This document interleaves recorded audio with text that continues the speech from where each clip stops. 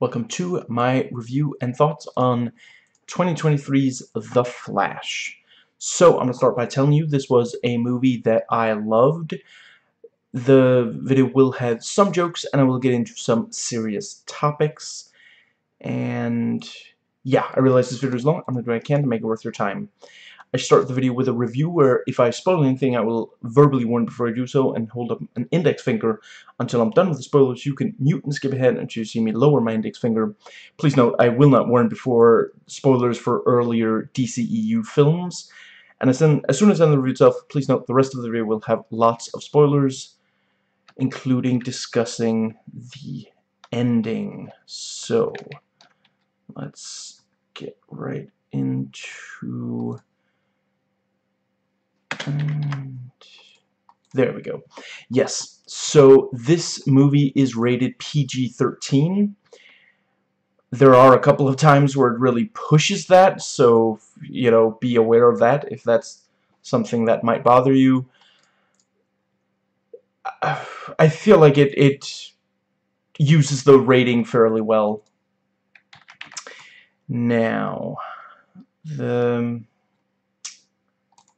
yeah, so I read comics between 1999 and 2007, and let's see, yeah, so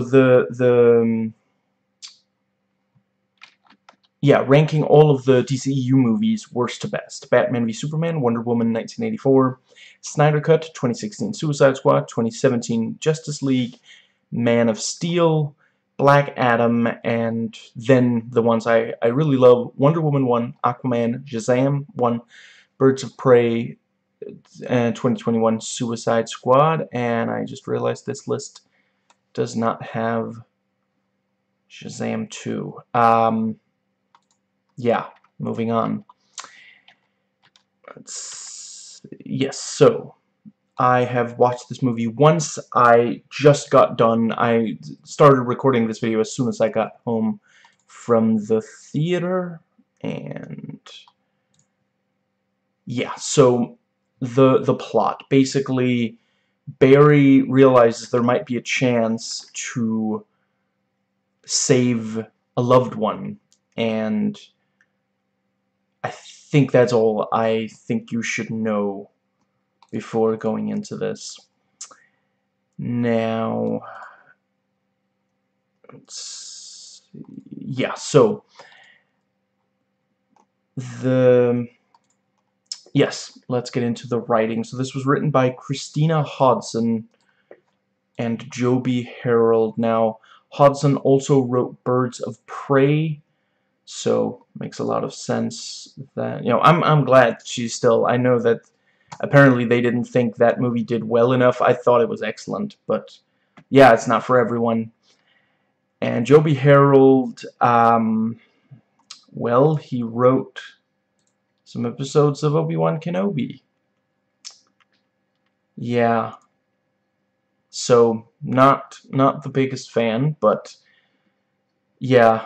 And he wrote Army of the Dead, the Zack Snyder movie. He was one of the writers for that, so let's see.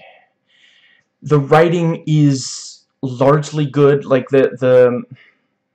it's a movie that has to explain a lot. There's a lot of things that are a very certain way that has to be explained, and it has to juggle some, you know, some heady concepts. And yeah, it definitely is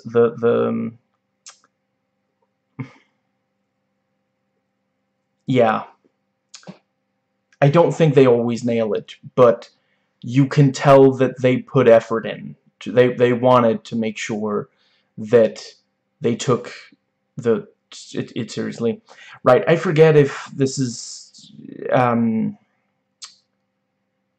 forget when I usually get into this in the video, but fascinatingly, this movie is actually something you can watch without any prior knowledge. Like, I kind of want someone who has no idea who any of these characters are try to watch this, because technically everything you need to know to actually be able to follow it, it's technically all there. Like, there's nothing... If you think I'm mistaken, please put it in the comments. I believe that literally everything, there is just enough. Like, someone says something, or there's some kind of visual indication or something. But just, you know, you're not going to get the same thing out of it if you don't. But, I mean, what could you possibly have done to me for me to tell you to watch Man of Steel and Batman v Superman? You know, like, that's not right. You know, it's not a movie that really, you don't need to, certainly you don't need to have watched them recently. You don't need to remember them that well. Now, yeah, so plot twists, they're pretty good. I would definitely say there were a few of them that you could figure out, but I don't think it hurt the movie that much. And the direction's handled by Andy Muschietti, and I have not watched his previous work, but I'd like to. He directed Mama in 2013. Jessica Chastain, Nikolai Coster-Waldau. Yeah. Horror movie about... Yeah, actually... Yeah, just some supernatural spirit kind of deal, and just... Yeah, it sounds really, really good. He directed It Chapter 1 and Chapter 2. And he's working on Welcome to Derry, which, based on the name, sounds like it's an It thing, which, yeah, they really are just milking everything that's, like, yeah. And he's directing the feature adaptation of, I apologize, I'm gonna butcher this, Hajime Isayama's manga, Attack on Titan. Yeah, that's...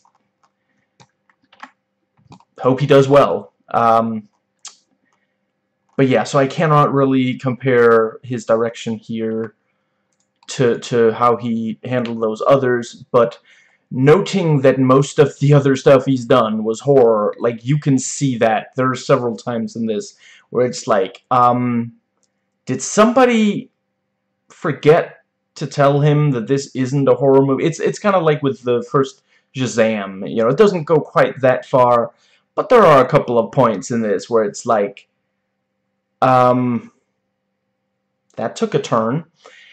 But yeah, he handles, you know, one of the big things is obviously, can he do this genre? You know, he handles the action pretty well. You know, the emotion really works in several of the key points. I'm not sure I would say all of them, but when the movie really, really needs...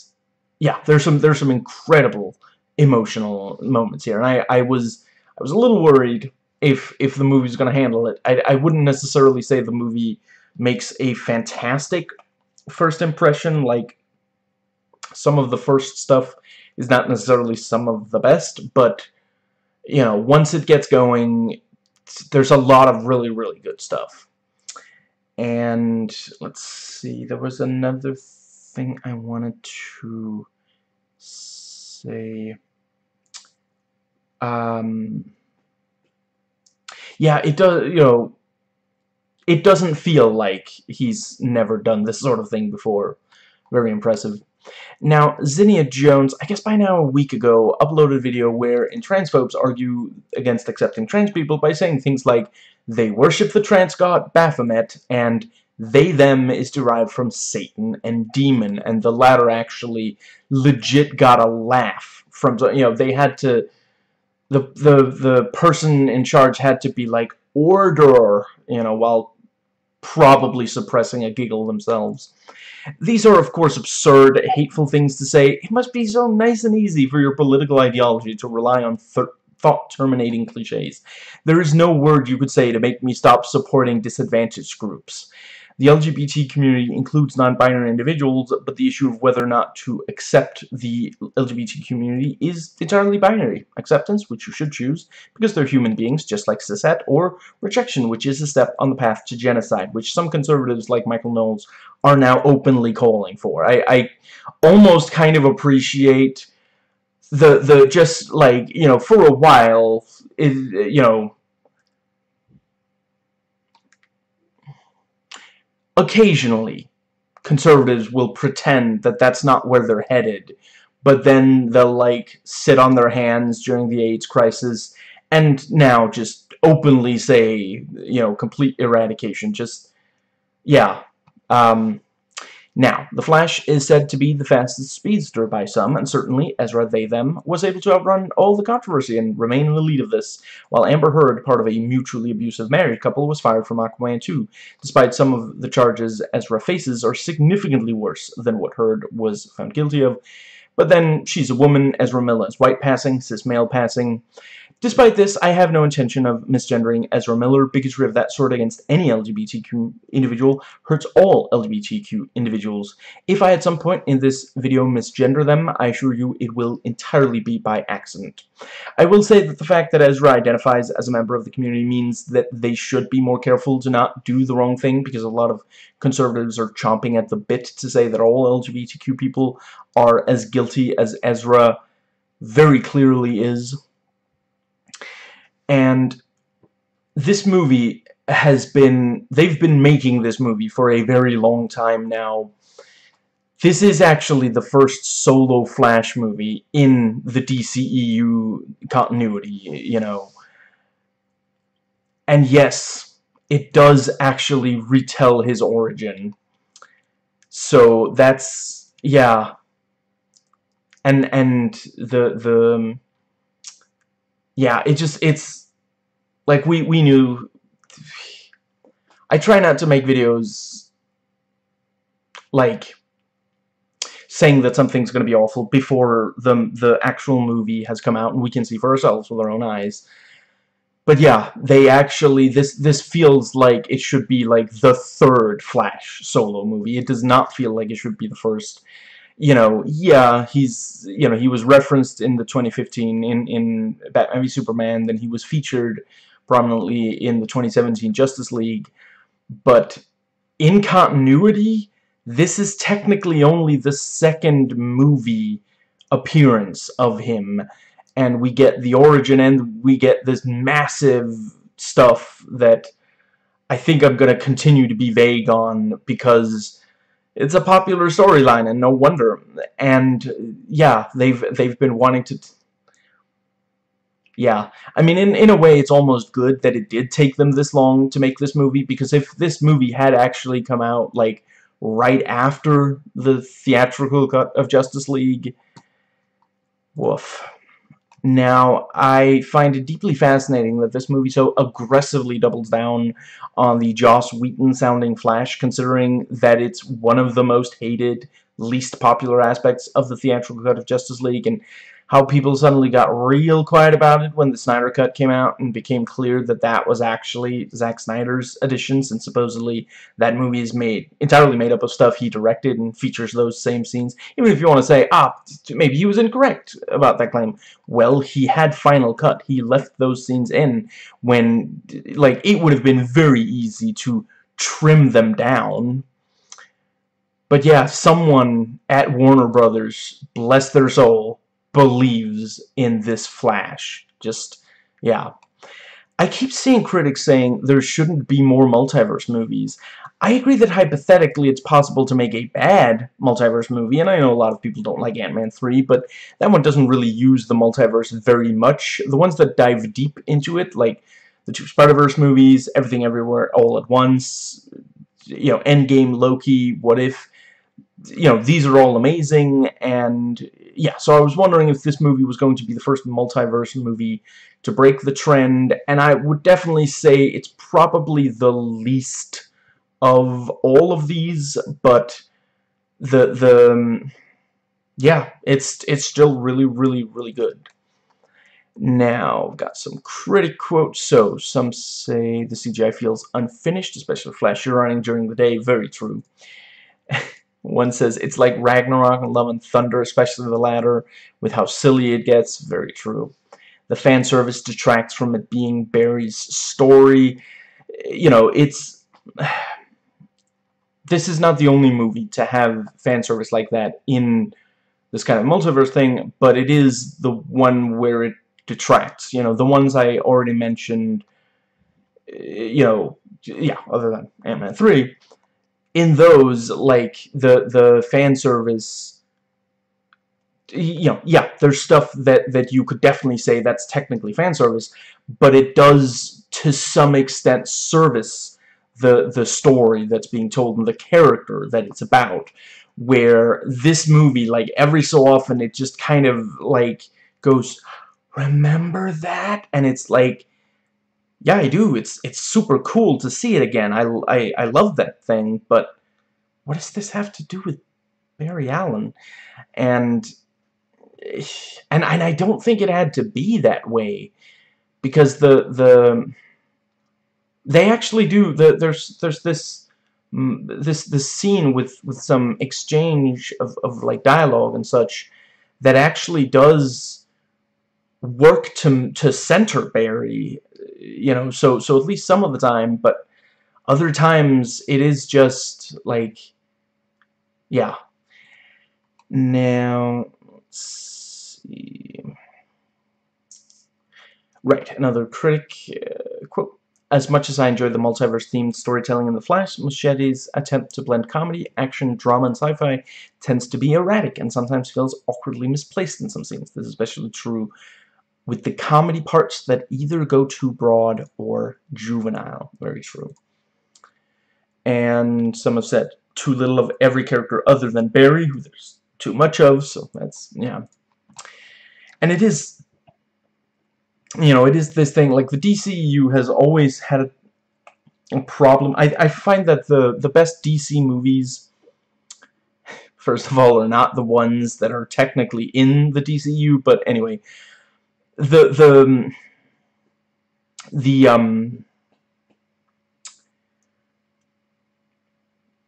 think the DCEU is at its best when it isn't trying to be the MCU, like, when it just goes for really dark stuff. Like I mentioned, Birds of Prey and the Suicide Squad, you know, the James Gunn Suicide Squad, both excellent. And they don't feel like they're just trying to, yeah, you know, but, yeah, the stuff that does, where it feels too close to the MCU and the Snyderverse, like,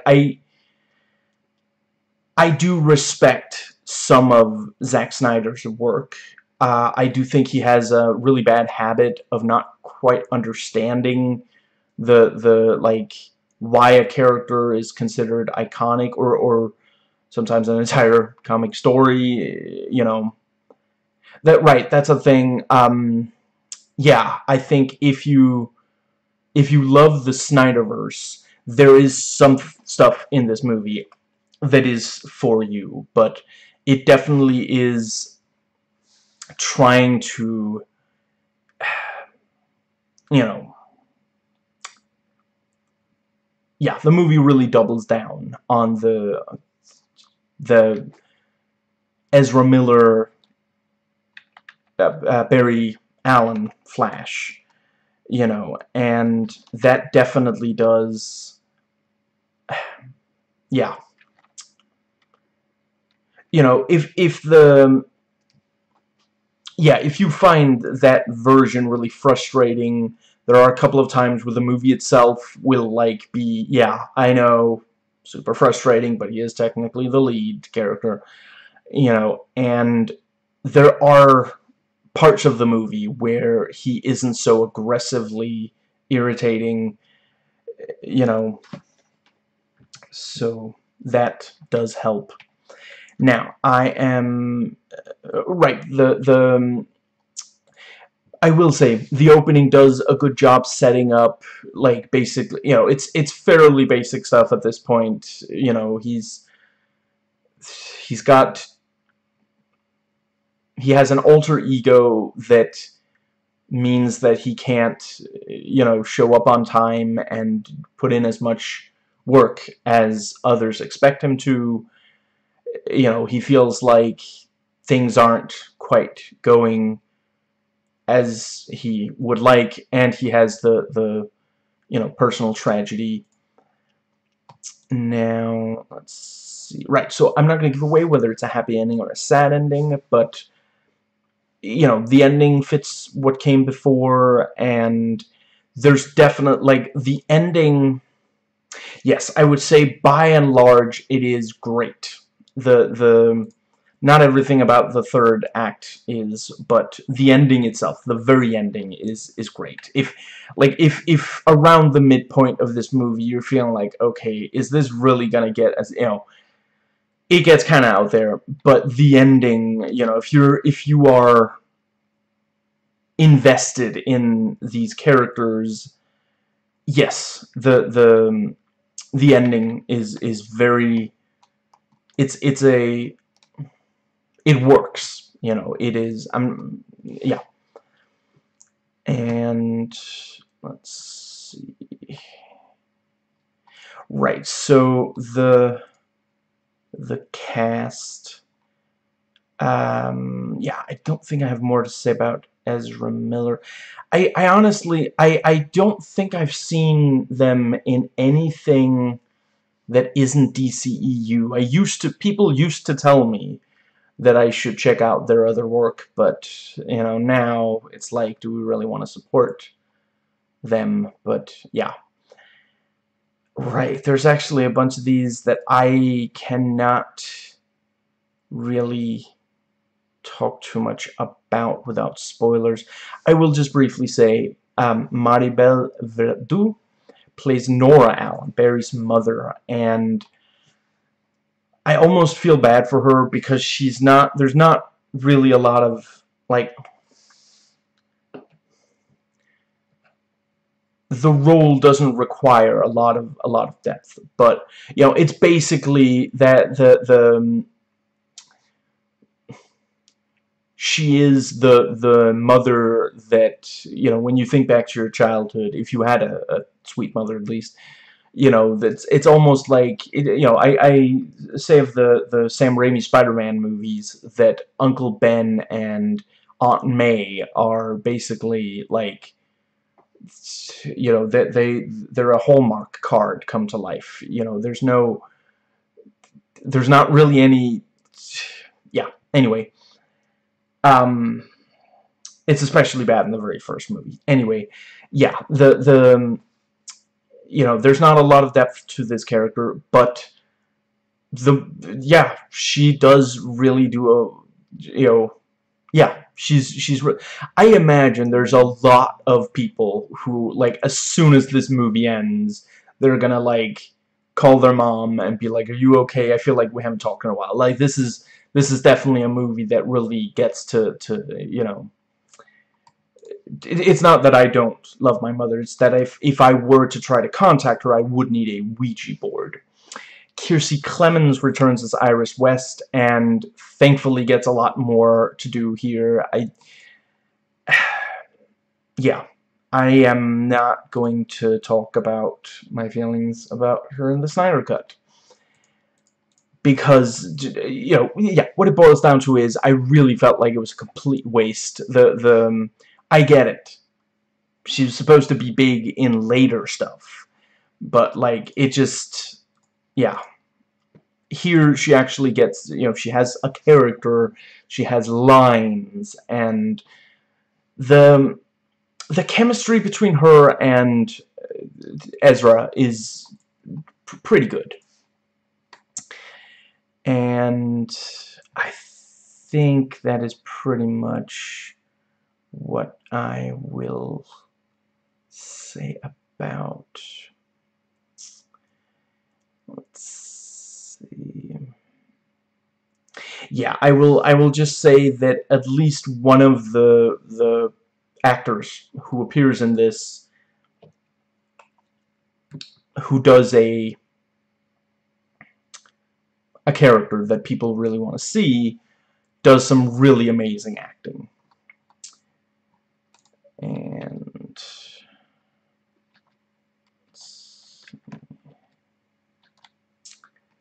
yeah,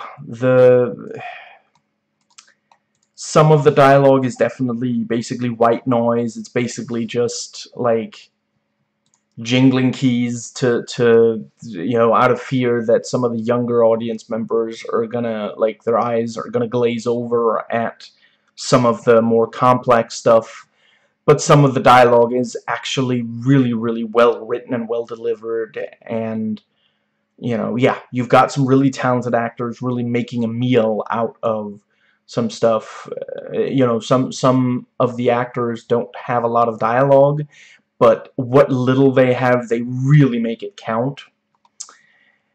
The cinematography is good. There's some really, like, there's one run of Barry's where he runs for like a while, and like, because of the special effects, like, it's obviously not actually one long unbroken shot, but it's made out to look like it is, and that's pretty cool. And just, yeah, you know, it is the kind of thing where, like, hypothetically, if someone in real life could run that fast, yeah, you kind of would want to just frame them in the camera and just film them running, you know. So yeah, I like that. It's a neat idea.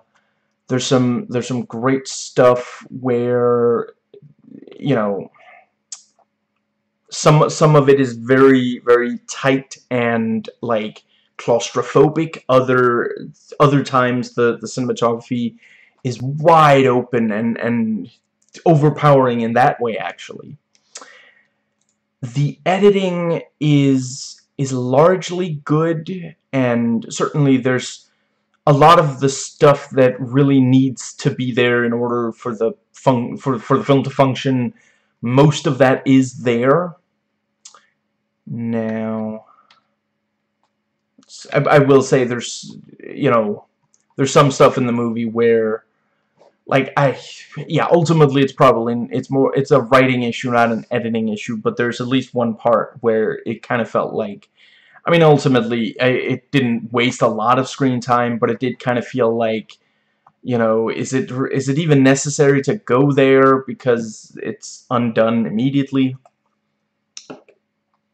Now, this, hold on, there we go. So,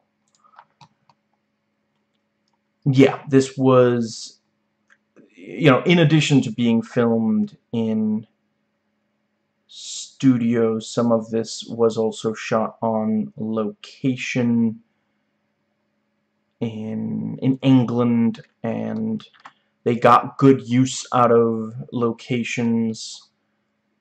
And let's see, yeah, and some really great settings. This is one of those, you know, it's a big blockbuster movie. You know, today those do have, you know, they tend to have a lot of settings. You know, this is mandated, but it feels natural for this one. Among other things, there is a, you know, Barry is looking for something very specific, and he has to, along the search, he goes multiple different places. You know, this is a fine enough explanation, and they picked some great locations. You know, yeah, it's you know, there are so many of these movies now, so you really want to make sure that you know, you have something incredibly memorable. And I would say that some of the locations in this are really, really memorable. And yeah, and some of them look very distinctly different from each other. You know, some of these movies look too similar because of desaturation. But this movie, like, there's I mean, yeah, I already mentioned there's some where it's like very claustrophobic, and yeah, it legitimately does feel like just they yeah, it's very cool. And some other parts of the movie are much more open, and the action, I would definitely say the fact that the special effects are not always like, honestly, I think they must just straight up not have been finished. Like, I don't actually know too much about how Warner Brothers are handling that aspect, but you know, it has now come out that Disney has been pushing their effect people too hard, you know, changing their mind at the last second, or and yeah, in addition to changing their mind at the last second, which is why Ant-Man 3 doesn't look better than it does. And I must imagine it must be something similar here, because like, yeah,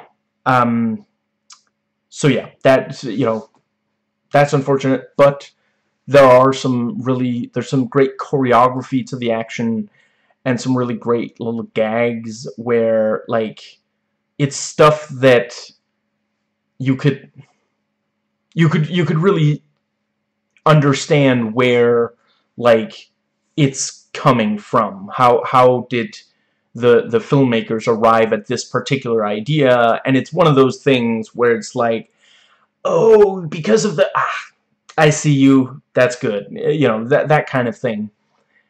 You know, it's very, very clear that some of the people who worked on this, big time comic book geeks, you know, they actually wanted to put some of the stuff that you usually have to go to the comics for, that you don't find very much in these movies, you know.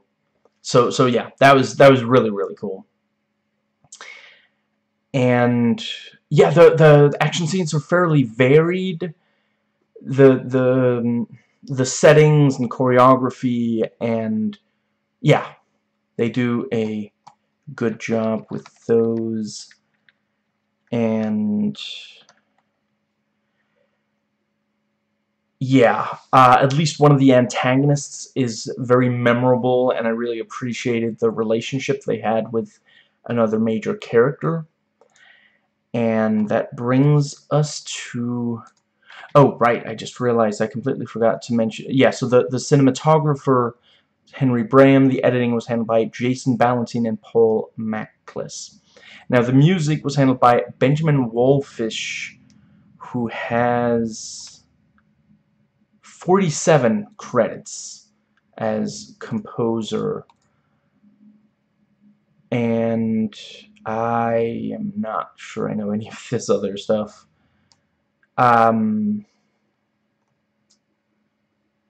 Yeah. Anyway. Oh, right. Hidden Figures. Yeah, he did both of the It movies, so yeah, good working relationship between him and the director. Ooh, Blade Runner 2049, very cool. And Shazam, Hellboy, the 2019 one. Yeah, you know, he has genre experience, and he understands what is required. And let's see, yeah, there's some really great sound design. There's some stuff in the movie that absolutely did not make that noise in real life, if any. And they do a really great job, you know, with these. It's extremely important with these, you know, really wild concepts that you find in comic books. The moment that it's moving on a screen, it has to make a noise, you know. Otherwise, we're just not going to believe that what we're seeing is the real. So, yeah, I really appreciate the effort they put in. I feel like it really worked. Right, about comedy, I said most of what I want about the comedy. I guess I would say maybe about half the time I thought that the jokes just didn't really work. The other half, they did, and there's enough good stuff in the movie that works, that didn't completely ruin it for me. Now, without end credits, the movie is 2 hours and 13 minutes. But you should watch the 10 minutes of end credits, because there is a post-credit scene after. Although, yeah, I suppose not everyone is going to want to sit through the credits to see it. Yeah, if you... I suppose what I will say is it is not necessarily important to see the post-credits. It's not one of those where it's like, oh wow, what is that gonna, no, not really. Now, yeah, so that brings us to the best element of this is how yeah, the heart of the movie, the way that the emotional through line is handled. That's the best element. The worst aspect is definitely the comedy, especially the Ezra Miller stuff.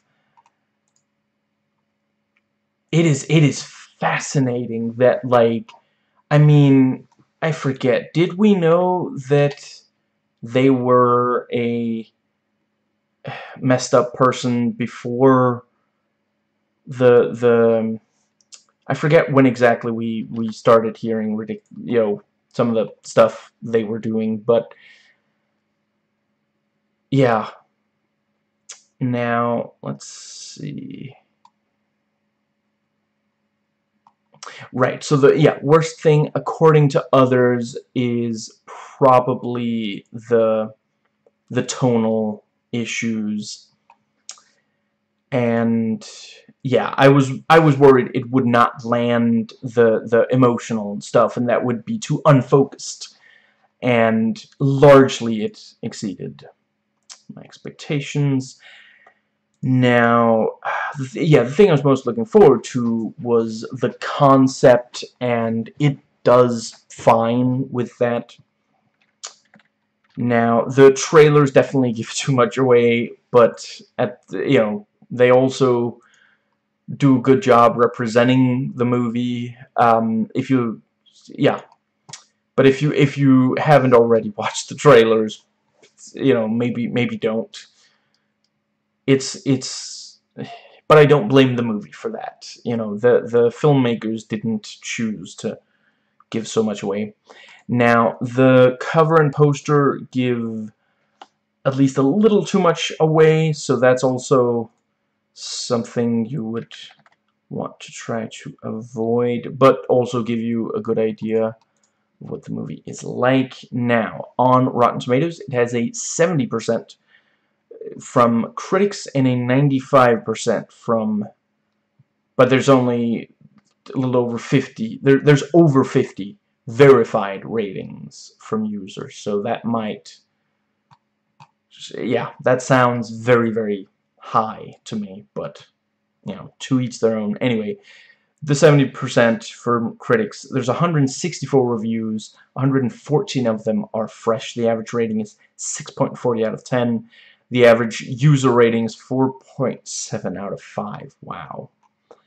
Yeah, that's high,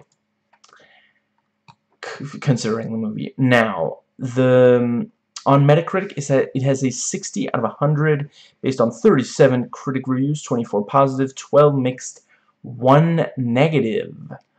And yeah, the 1 negative says it's more interested in goosing empty calorie nostalgia than telling an original or thrilling story, and that's definitely an issue with the movie. Now, it does not currently have a... no, it doesn't have an IMDb user rating yet. And there are currently 23 IMDb user reviews. 20 if you hide the ones with spoilers. And yeah, some people are absolutely in love with it. Some people say it's okay. I'm not really seeing any that give it less than a 5. Yeah, and it seems like most of the user reviews are really, really positive. Now, let's see. So there are some really effective stunts in this. Obviously a lot of stuff is CG effects. Yeah, there are some really, really cool stunts, though. And that brings us to my rating. So, yeah, I am gonna give this 7 unusual chances to save the world out of 10. And it is, yeah, it's above Black Adam, but below Wonder Woman 1 for me. And that brings us to the spoiler section. So from here on out, I know not everybody has watched the movie yet, so if you haven't, please stop watching here. I will be spoiling everything. You're gonna really kick yourself if you allow me to spoil this movie for you, if you have any interest in watching it at all. And since you just watched the review, I'm gonna go ahead and assume you do. So, starting with notes taken while watching. So, yeah, actually, I will start with the post-credit scene, because I ended up writing that on the front of my notes here. So, yeah, Flash found supposedly Aquaman, but he's getting drunk, so I guess it's an Arthur Curry who looks like the Arthur Curry we're familiar with, but isn't Aquaman, because, well, there was the thing about, like, his father could drink more than he could, but we've never seen him this drunk. Maybe it's, I mean, there's a lot of points of this movie that kind of feel like the movie is its own parody. It opens with the opening credits being interrupted by a joke. So yeah, yeah. I guess it's saying, well, like, let's be honest. If Aquaman drank drank like a fish, like he's seen to do in the other movies, he would, basically be collapsing like he does here. I like when Barry calls him Bro Sidon. And, yeah, I can't believe I'm blanking on his name. I'll have it momentarily. Jason Momoa is a good sport about the joke. Now, the opening of the movie, we get the Flash version of the opening logos, and the intro scene has him, he has to carbo load, and the sandwich, the girl who usually makes his sandwich isn't there, and I will say I found that some of the more effective, like, comedy, what was the sandwich maker.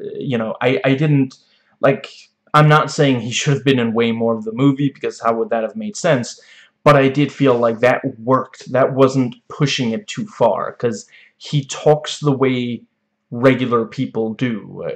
That was, like, funny, and it is this thing of, like, they're kind of, it's a little exaggerated, but yeah, we've all been around people who, like, obviously treat service workers well, but, sometimes it's like, okay, I know you have an anecdote, I get that, but I really, I have to hurry, I'm super hungry. Just, you know, and the just, yeah, that was, I felt like that was the first time it worked. That joke that they keep trying to do with the Flash in the DCU with the, oh, you know, he needs to keep eating, or is it, you know, I did think the thing in, I think it was the theatrical cut of Justice League, when he's like, I don't know if this is the best time to say this, but I'm feeling like my blood sugar is low. You know, that was a little funny. Also, you know, because it was in the middle of this tense situation. But yeah, you know, it worked with the, you know. Okay, so I'm guessing that means peanut butter, or, you know, and Barry goes through, yes, and the banana and raisin, and the, oof, someone's running a marathon. Yeah, my sister ran a marathon. Rest her soul. I mean, she's still alive, but it took a toll on her. You know, that was pretty funny. And I like, you know, I don't think I wrote it down, so I'll do it here. But the, you know, when Flash comes back from saving all those people, you know, guy turns around and says, "Was that fast enough for you?" And it's like, no, not really. But you know, not everybody is superhumanly fast. And let's see. Yeah, I like that we learned that Barry was not the first pick, or even the second. You know, that was my first thought. That was also my first thought. You know, and just, yeah, he's the Justice League janitor. And, you know, he's trying to do the signature, you know, stand like that and speed off, and the title starts to form over, you know, and then he's dealing with fangirls. I love you. You're nice too. Because it's not like he can just shout back, I love you too. You know, that would be super irresponsible. But he can't, like, just be like, thanks. You know, he has to say something, so that I felt like worked. And the thing with, you know, one of them has like a chocolate bar, and he's like, okay, are you gonna eat that chocolate bar? Because otherwise, you know, and you know, then patching Mr. Wayne through, and it, no, please don't, you know, and he turns, and the chocolate bar hits him on the head. There really is a chocolate bar down there. And yeah, so they do the long take of the run. Good idea. Wish the effects were done. And yeah, so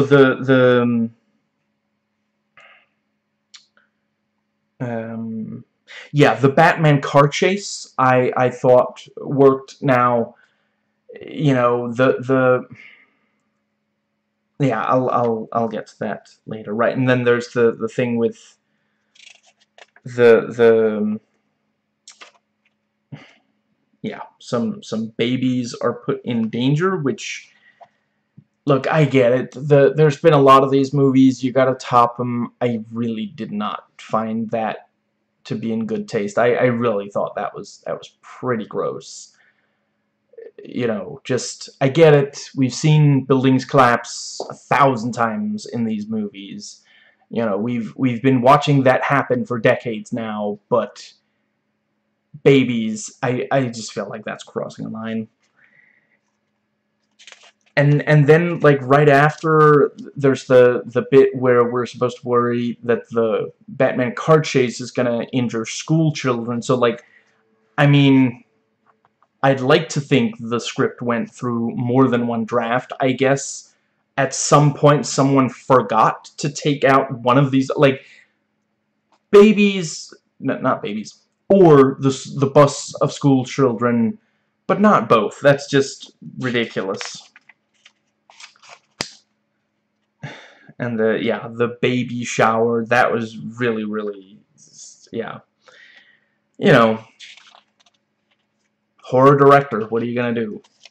I mean, I haven't watched the It movies, but I am aware, the new ones. I've watched the miniseries, the Tim Curry, you know, but I am aware, you know, those also endanger children, so yeah, this is the kind of thing that you end up with in that kind of, but yeah, I did like that, you know, it was kind of funny that he's not, at first, he's not saving the babies, he's carbo loading, you know, he gets the what's it called, the fridge without a door, and, you know, gets a bunch of carbs, and then he saves the babies. That was legitimately, and that's also, you know, like, I felt like that was a decent way. I don't know if it should have been played quite as comedically, you know, like I said, I laughed, but that is something you need to do with this kind of thing. You have to, because it's like,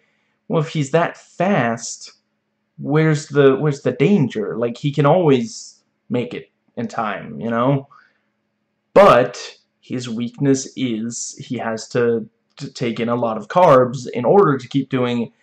What if he runs out of carbs? You know, that was a good, I really appreciate that.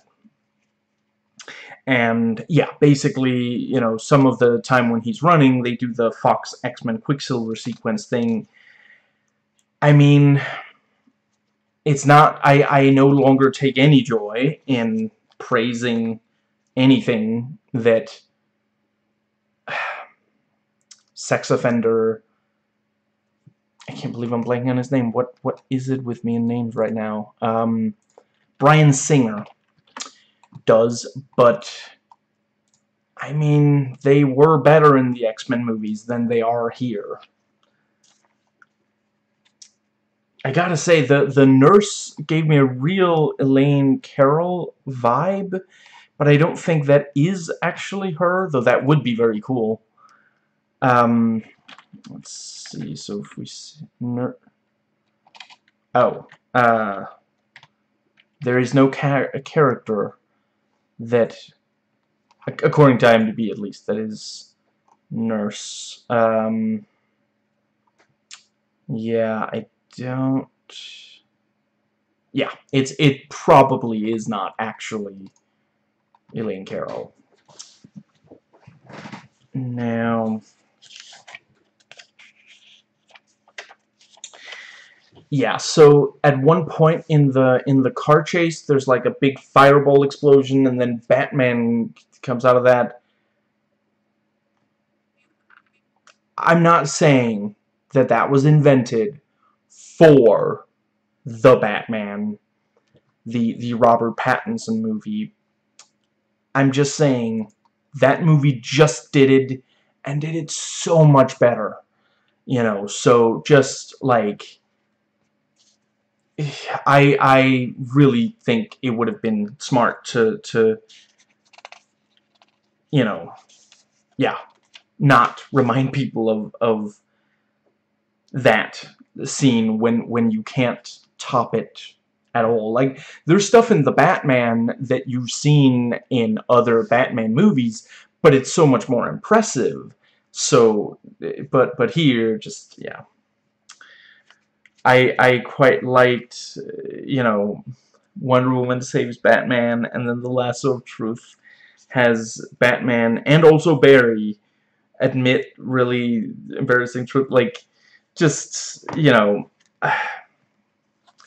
I have issues with the choices that Ben Affleck has made in his life. He's clearly done some really scuzzy things, but the man can you know, put on a smile and like deliver, you know, like, you know, Wonder Woman's like, "You're welcome," and Ben Affleck's Batman standing there, "I have way too frail of an ego to say thank you." So, I mean, the reason I fight crime is because of my childhood trauma. What is this thing? I should just give all my money away. It's just absolutely love that. And Barry, I think Barry only says the one thing, but it is the epically embarrassing, "I know what sex is, but I've never had it." And then, you know, Wonder Woman's like flying, you know, yeah, she's leaving the scene. He's like, "It was a metaphor. I was talking about, like, Gothic architecture. Yeah, there's no coming back from that one. And I appreciate, you know, you know, Gal Gadot can do this in her sleep at this point. But yeah, I really appreciate, you know, it's just Lasso of Truth never gets old. And yeah, we see that Barry is late for work, and he's still getting coffee, and we have the thing with, you know, after all these years, you shouldn't still be getting people coffee.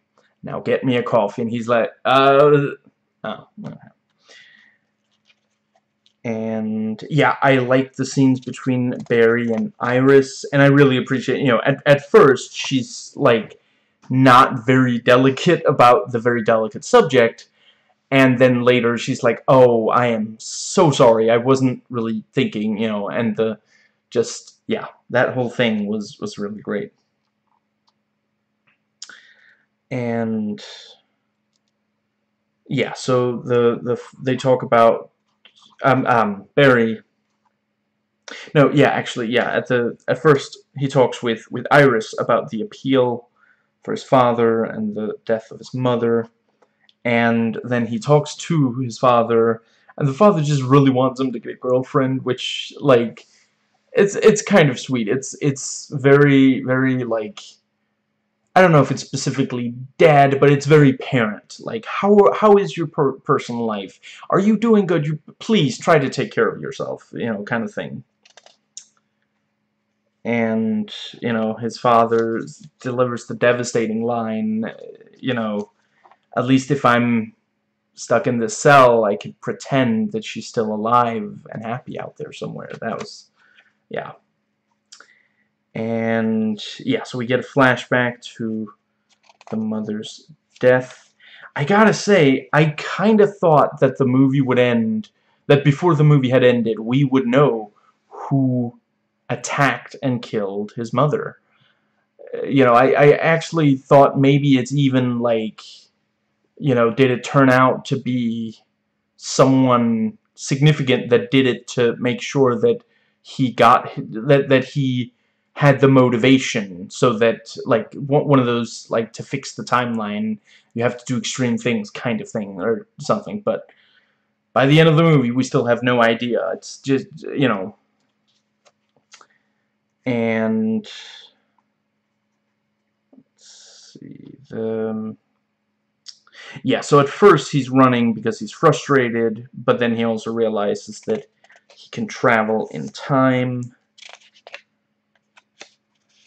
And I really, I hate to say it, but I wish that I get it. I get why they chose the design that they did.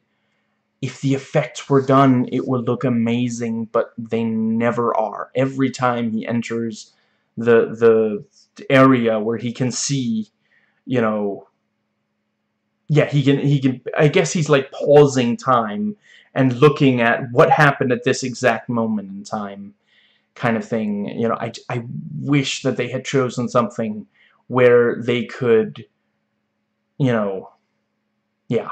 But it's a cool design, and it feels ripped right out of a comic book, which you shouldn't do because that's not good for the material, but I appreciate the effort.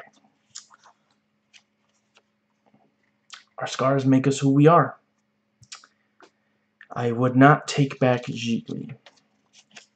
And right, I like that, you know, so yeah, Iris comes back and it's like, can we, you know, can I come in? And he's, you know, and he speeds up there and you know, tidies up really fast, and she comes on and she's like, I didn't think it would be this tidy. And she's like, I'm a tidy person. And then, you know, clearly he just shoved all of the stuff that was out, you know, into this, like, well, two closets, and one of the closets burst open and stuff falls out, and a little later in the scene happens with another. Yeah, that was kind of funny. And here are some beers from my fridge. And he opens it and it sprays all over him. And yeah, you know, he's basically made up his mind to, he wants to warn his parents, or his, let's see, warn his mother. And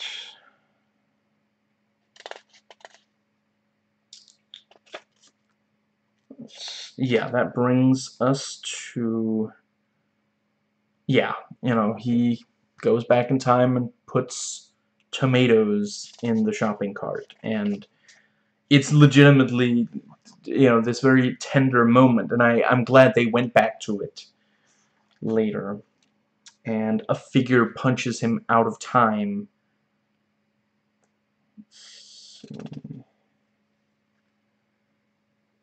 Yeah, he's seeing these birthdays that his mother was still alive for. I like the, you know, his father is like, Barry is early? What universe is this? Because, you know, that is the kind of thing. It is, let's appreciate the effort here. That is like quantum level dad joking, and the guy doesn't even realize how perfect what he just said is. Because, like, literally, the universe that he's in, that Barry would never be early. But here's a Barry from another universe changing this universe by his very presence. Yeah, that's very nicely done. And Barry meets. See, I've decided that I want to call him Ezra Flash. Or I suppose maybe Ezra Allen.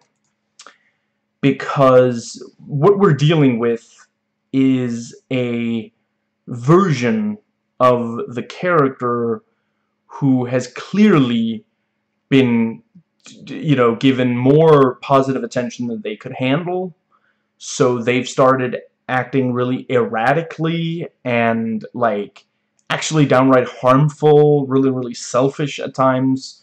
So I feel that it just fits to refer to this character as Ezra Allen. And I appreciate Barry getting, you know, realizing how annoying it is to talk to a Barry Allen. And Ezra Allen doesn't even do his own laundry.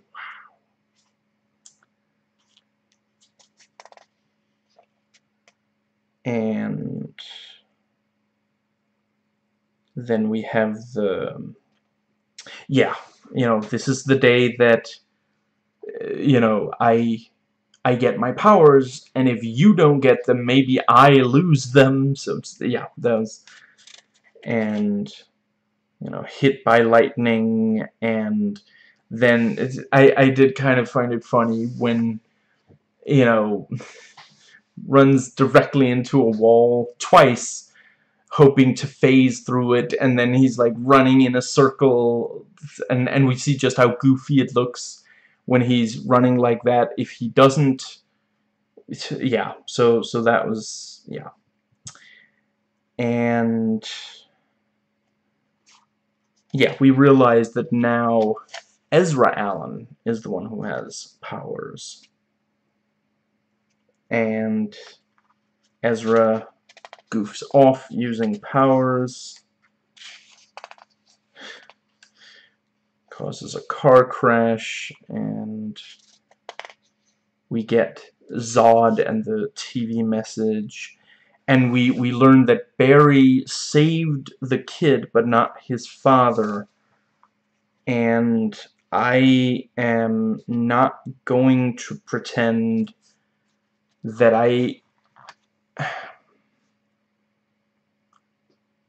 because we see that again later. We see the two of them.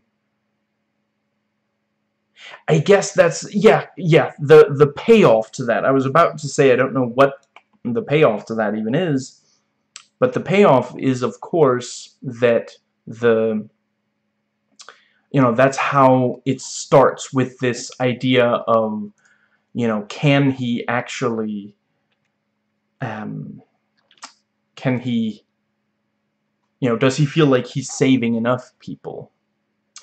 That's right. It's Ron Livingston playing the father of the, yeah, Peter from Office Space. I knew I'd seen him somewhere.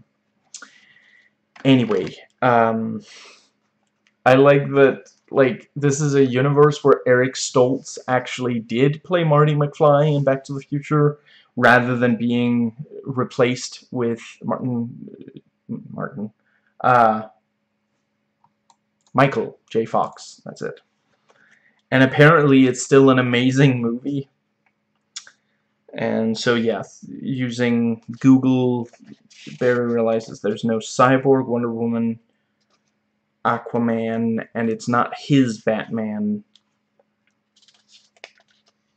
I gotta say, I really, really, really, really loved that. It was probably my favorite, like, if we're talking, like, acting other than, like, the scenes of Barry and his mom, you know,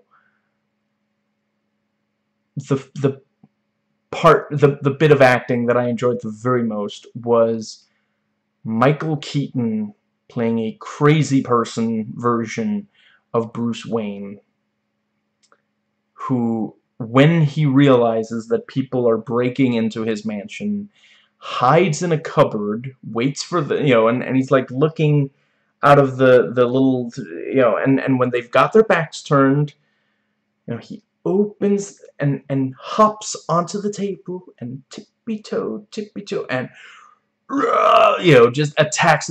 That was really, really funny. Just, yeah, and then he's like explaining how this is not Back to the Future 2 rules. You know, it's not the you know, one divergent point in time. It's you know, instead a complete, you know, reset kind of thing. And he's using spaghetti, and then he like pours the finished spaghetti, and he's like, and then it's a complete hot mess as he pours the tomato sauce. You know, what's the cheese? The cheese is just garnished. The metaphor is over. You know, that's just, yeah. I would very much like a feature-length movie that is literally just Michael Keaton as crazy old ex-Batman Bruce Wayne in his mansion, just dealing with weird crap going on. Like, that was so funny. Like, I was just like, can this just be the rest of the movie? Because this is so good. Just like, and honestly, I have to wonder if, like, that was how they got Michael Keaton to come back, because it is like, Michael Keaton is the, you know, he does like this kind of thing of, you know, acting like a crazy, you know, like, I was watching it with a friend of mine, and he pointed out, you know, Michael Keaton did a lot of improv for crap, I can't believe I'm blanking, Beetlejuice, you know. So just, yeah, I could absolutely see how the let's see, I'm not, okay, it doesn't seem to say in the IMDb trivia whether or not. Jeffrey Dean Morgan joked that Michael Keaton was stealing his job from him in the Flashpoint comic book. The alternate Batman Barry meets his Thomas Wayne, Bruce's father, who became Batman after Bruce was murdered. Morgan played Thomas Wayne in Batman v Superman. So yeah, that's, I could definitely, I mean, Jeffrey Dean Morgan, you know, I'd be up for seeing him in pretty much anything at this point. Now, I will say it was kind of funny when, you know, they ask, you know, Michael Keaton, will you help us? Pass. Pass like what? Pass the sauce? What do you mean, pass? That was, you know, also because, like, the framing and the music is queuing it up as the big hero moment where he's gonna make some kind of affirmative statement, but then, yeah. And Barry gets very angry at Ezra. It's Alan, which, you know, yeah. Thank you for, you know, speaking for the audience. And we actually find out that Michael Keaton's Batman, you know, like, this world, Gotham, is extremely safe. So you're telling me that without Ben Affleck, things are much better? Yeah, that checks out. Let's see. I'm kidding. He's done some really good direction and acting. The ejector seats bit is kind of fun, and I like Batman rescuing Barry and Ezra because they are very good at screwing up when they get to the yeah. And yeah, they were looking for Kal-El and find Kara. Yeah, the Batman action in this movie is just not as good as Robert Pattinson, the Batman, and I mean, I get it. Everybody wants to see more Michael Keaton as Batman, so I don't know. I guess it would have been good if, at the very least, if it was more of like a tag team combo kind of thing, you know, instead of just temporarily, it's just Batman fighting for a little bit. And yeah, they make several jokes about how Batman's tech is now really old with the, you know, he's gonna set the charge, and like it's a tape measure, and then he asks how heavy they are. It's just, yeah. And there was the thing with, you know, he's got the what they call flip phone. Yeah. And it was very cool. You know, Kara gets into the sun, gets her powers back, and they did a really great job on, like, before that, she looked just completely emaciated, and, like, her skin is so pale, just, you know, but then they get her in the, and like, her hand is in the shot, and, like, slowly, you know, and she flies into the background, they're shooting at her, and she takes them out. Very badass.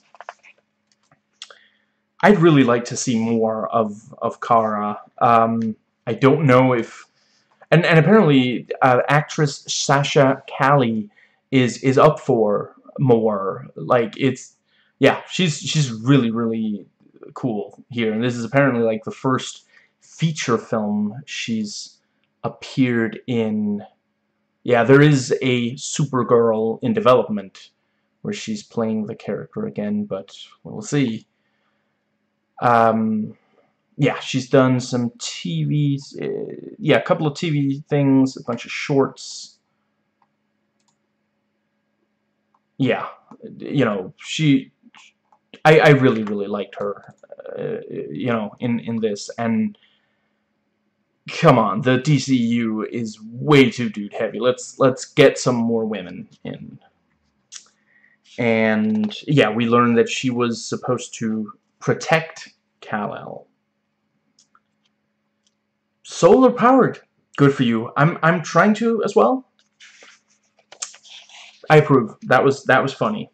You know, I'm 100% on board for green energy, but I can laugh at a joke like that. That was legitimately funny. And she has some sensory input overload like Cal. And so Kara flies off to not help because she was in prison. I mean, that is a better reason than the Henry Cavill version ever had. I don't have a problem with him playing the role. It was the writing that I really took issue with. And yeah, it was very sweet. The heart-to-heart between Barry and Batman, and we see that Ezra did hear what was said. You know, this thing of that I thought really that was a moment where the fan service worked. I talked about in the review. You know, yeah. If Batman isn't just showing off how cool he is, isn't just quoting or recreating some cool iconic shot from one of those two movies, if he's sitting there talking to Barry about, you know, the reason I do what I do is because I lost my parents, you know, this thing of just, yeah, that I felt worked. And Zod and Kara see each other, lock eyes briefly, and then Kara comes right back, and it's like, I mean, I guess at this point, just, okay, it is the DCEU, we cannot have a Kryptonian helping people without at least temporarily 100% not helping people.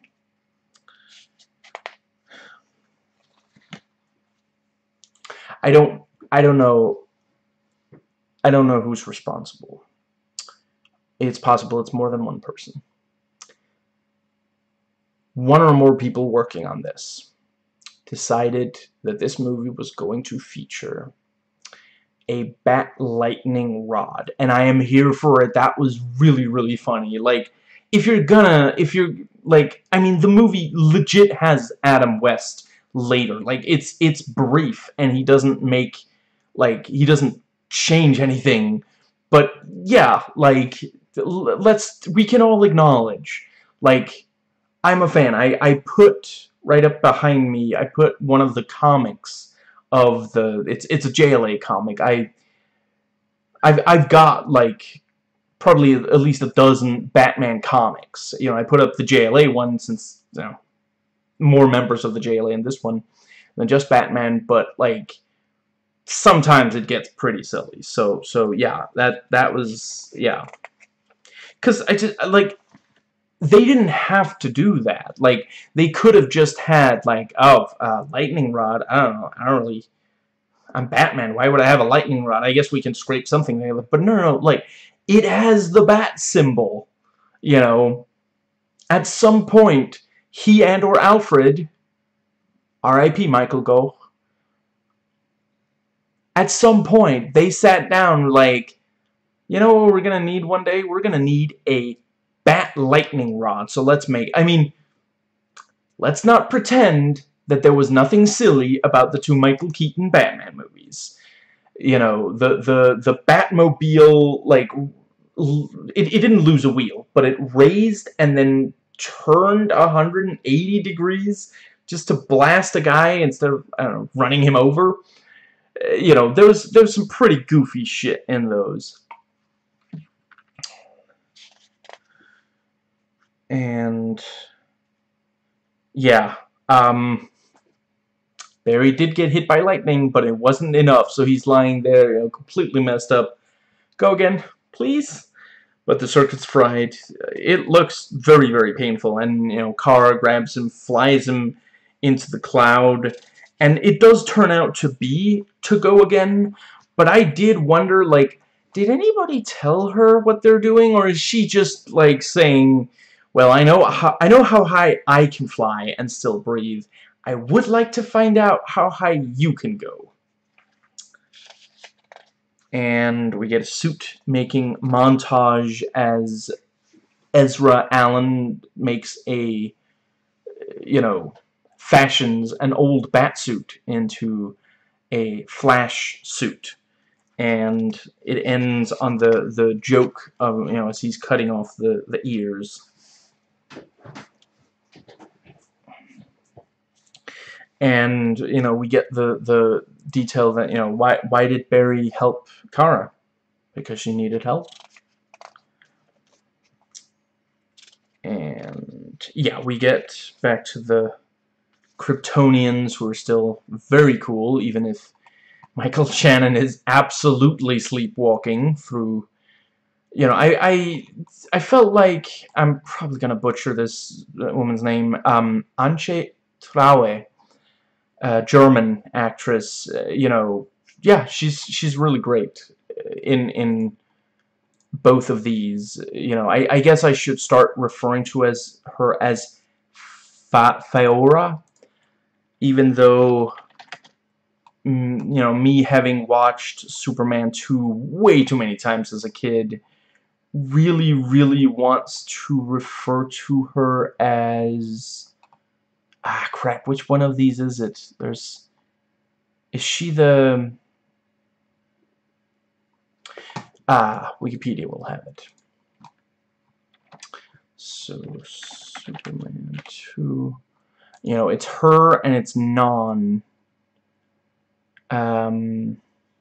Ursa, that's it. Let's see, I realize that she's not, you know, Faora is from the comics. I don't know if Ursa is. And yeah, we learn, you know, Kara has the blood that Zod wants. You know, and Kal-El was killed as a baby. Are you happy now, Warner Brothers? All you said you wanted was to remove the mustache, and now Kal-El died as a baby. I did like the thing, you know, you've got so much zappy, you know, you've got all this electricity. I'll do an emperor, and just, yeah. And you know, it's like, you ready? And the music, that was pretty cool. And the Flashes versus the Kryptonians. And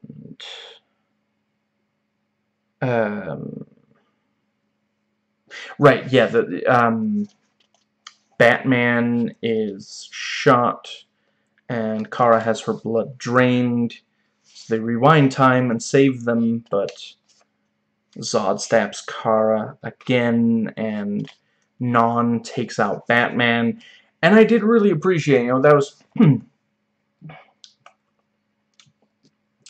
Batman is of course not a physical match for Non.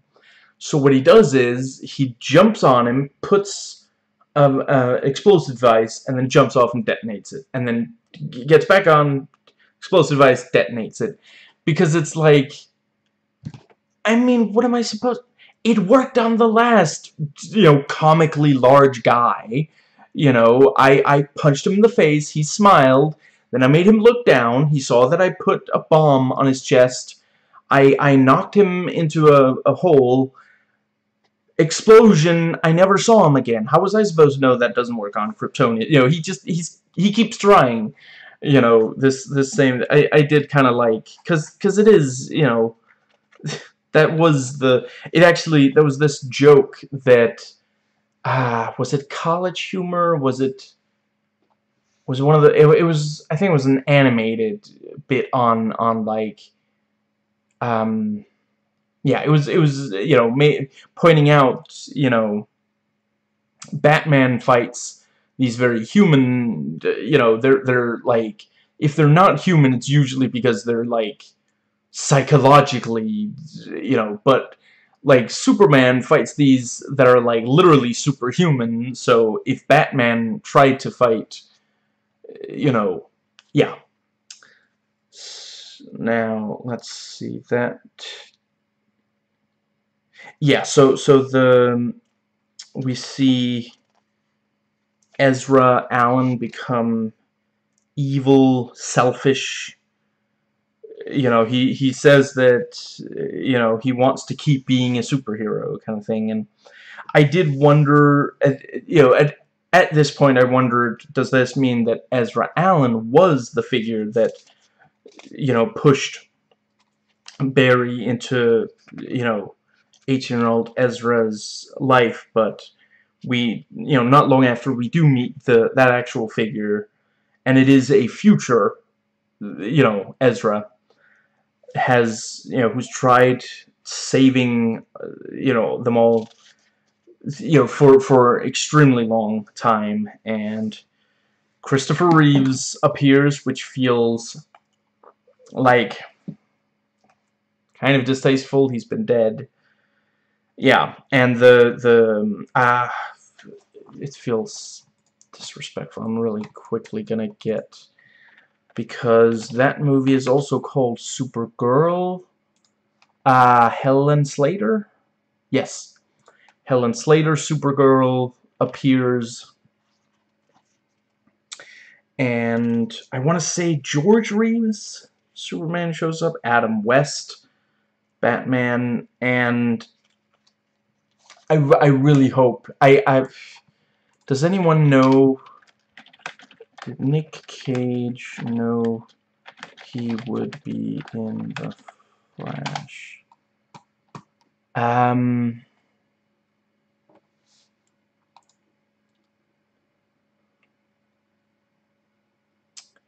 Yeah, I'm not...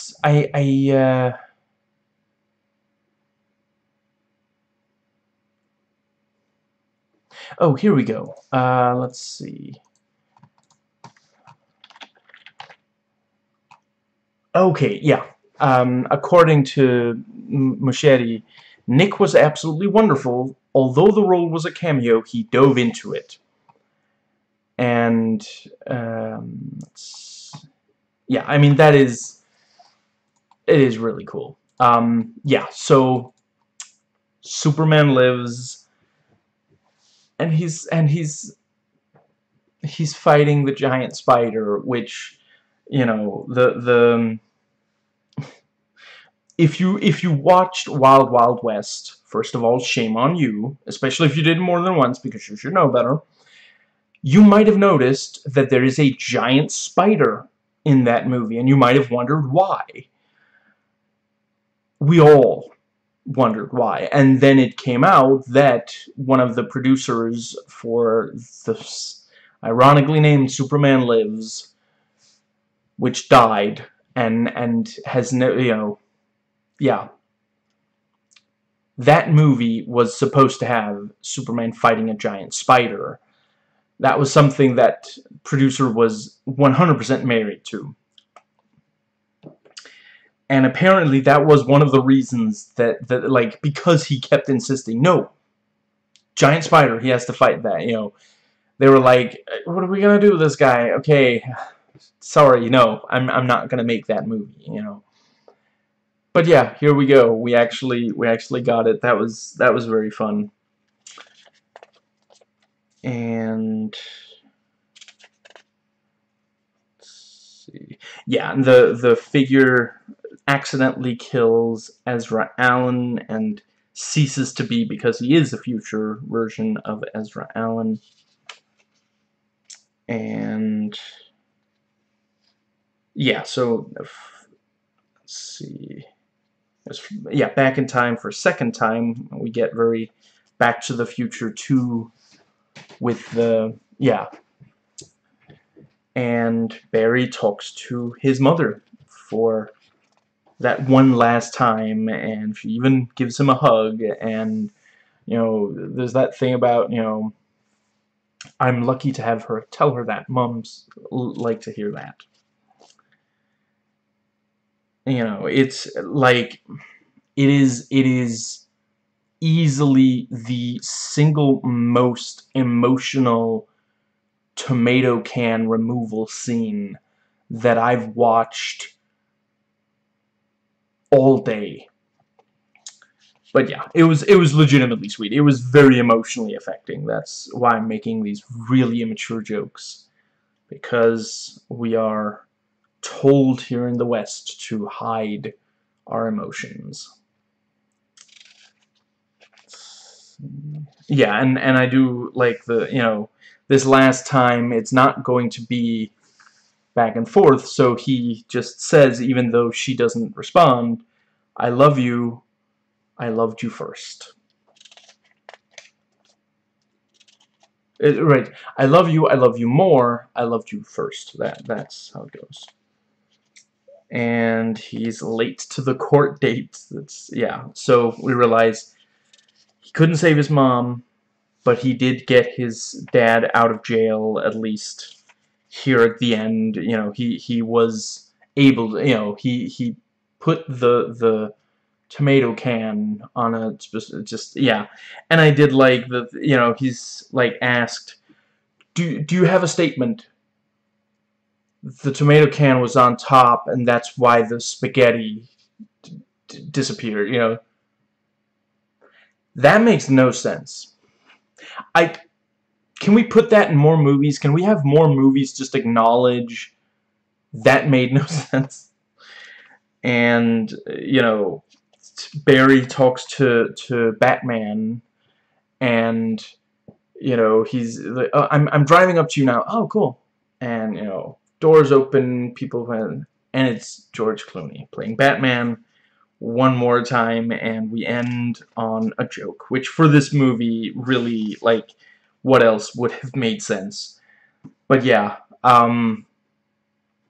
George Clooney has a sense of humor about himself. He knows that everybody hated his Batman, and that's the, you know, that's the joke. Like, nobody wants him to be Batman, kind of thing. So that was, yeah. I don't think that I have more to say. I found it. Oh, right. There's another section. That's right. So, final section. Notes taken before watching. So, just kind of, there we go. And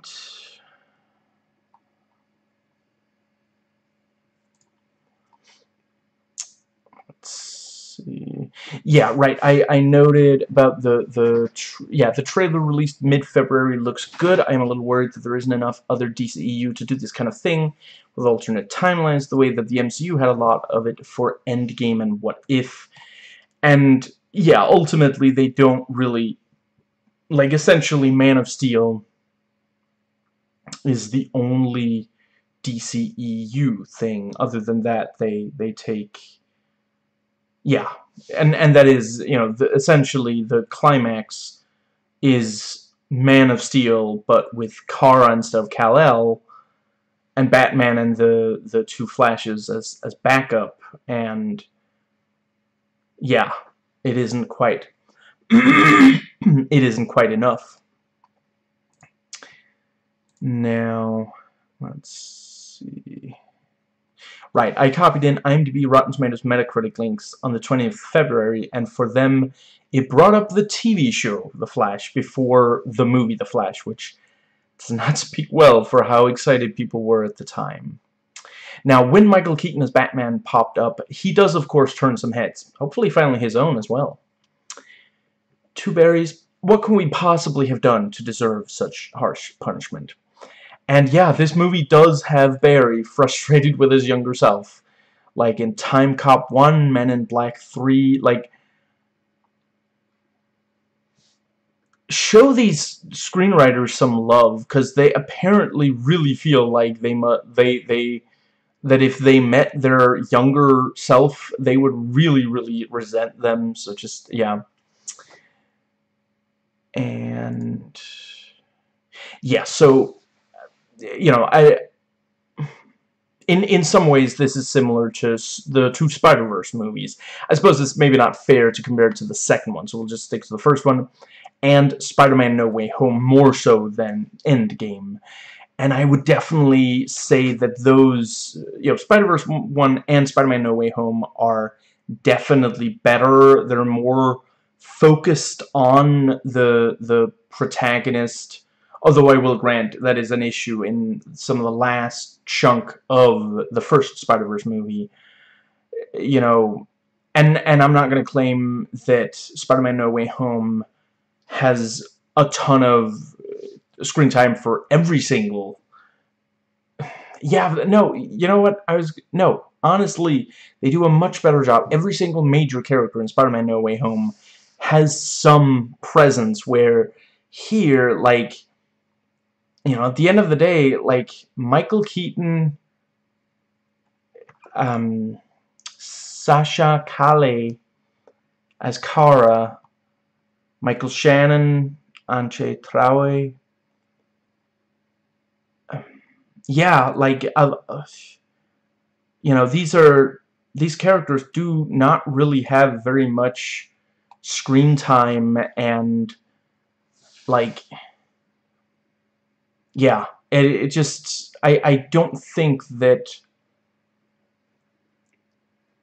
you know, yeah, you know, there are fewer major characters in this movie than there is in Spider-Man No Way Home, and yet Spider-Man No Way Home does a better job making sure that all of them have something really important to say and to do. Now, and yeah, you know, it is somewhat similar to, let's go with other movies that have this kind of time travel shenanigans. You know, they think they can do time travel and you know, save a lot of people, but they end up creating a new enemy.